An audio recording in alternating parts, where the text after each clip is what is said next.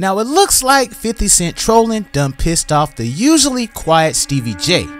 Now of course 50 is no fan of Diddy, but this time he's brought in former bad boy producer Stevie J into the mix.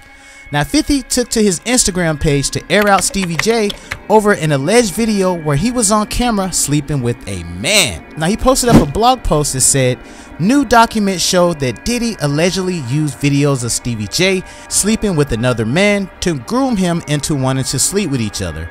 And the horrible thing is it actually has a screenshot of it. Now in the attached court documents it indicates Mr. Combs used access to Stevie J and his knowledge of Mr. Jones' admiration of Stevie J to groom and entice Mr. Jones to engage in being with a man. Now Mr. Combs went as far as to share a video of Stevie J busting open a white Caucasian male without protection. Now this was done to case Mr. Jones' anxiety concerning sleeping with dudes. According to Mr. Combs, this is a normal practice in the music industry. He said, look, even Stevie J is doing it. Now Mr. Combs informed Mr. Jones that he had engaged in intercourse with other rappers. They took out the names, and also an R&B singer and Stevie J. Now Mr. Combs promised to make sure that Mr. Jones wins Producer of the Year if he engaged in sleeping with men. Now the following are actually screenshots of the video of Stevie J busting open a Caucasian male that Mr. Combs provided to Mr. Jones. Now the crazy thing is, guys, he actually tagged Stevie J in the post. Now Stevie J immediately hopped on Instagram Live and called out 50. Curtis, what's good, man? You and your feelings about Daphne? Cause she would gang them? Or is it that you sucking little rod? However it go, I want you to fade, nigga. Fuck all that. Since it's entertainment, let me beat the shit out of you on TV or something. Don't duck that. I'm calling you out. What you want to do, Curtis? Curtis!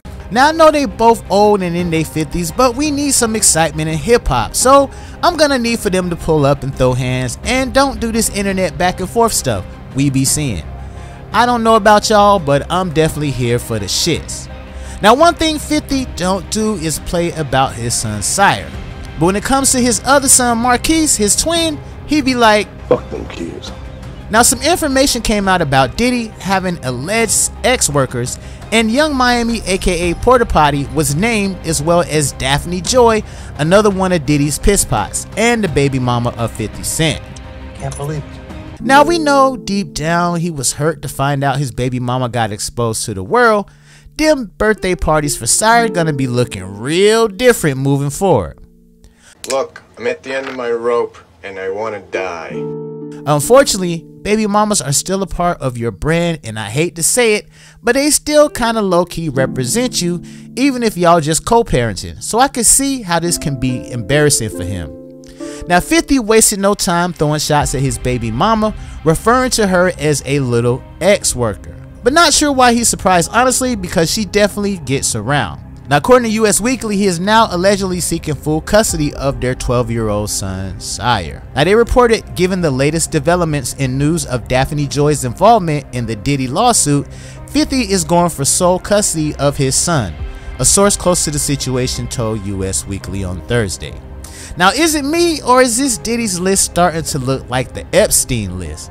I mean, we got a lot of celebrities involved in his mess, from Cuba Gooding Jr.'s zesty ass, Oh God, awful, and now multiple others. Y'all let me know how y'all feel about this, man. How do y'all feel about 50 Cent coming for Stevie J, and also him wanting to get full custody of his son? Y'all let me know how y'all feel about this, man. Don't forget to like, comment, and subscribe on the videos.